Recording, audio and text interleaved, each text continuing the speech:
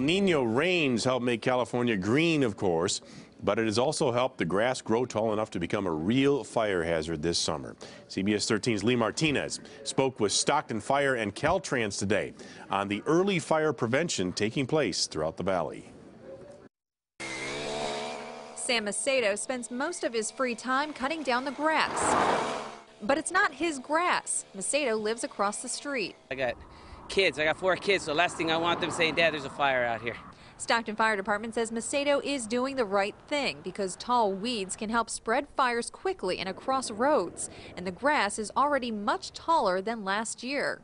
Every week there's something to do, especially with my acre, and then there's acres all over here. It's waist-high grass like here in this vacant lot that poses the biggest threat. Right now it's green and lush, but in a couple weeks it's going to be brown and dry and the perfect fuel for fire. And if homeowners don't cut the grass, Stockton Fire Prevention Department writes citations. I think I sent over 700 letters out last year to people with tall weed. I have 2 railroads. I have Caltrans. I'm constantly on the phone sending letters to them. Caltrans in Stockton says its crews are on it. Right now we have spray crews that are out spraying weed pre-emergent alongside the roadways, and what this does is it helps create a fire break alongside the immediate roadway.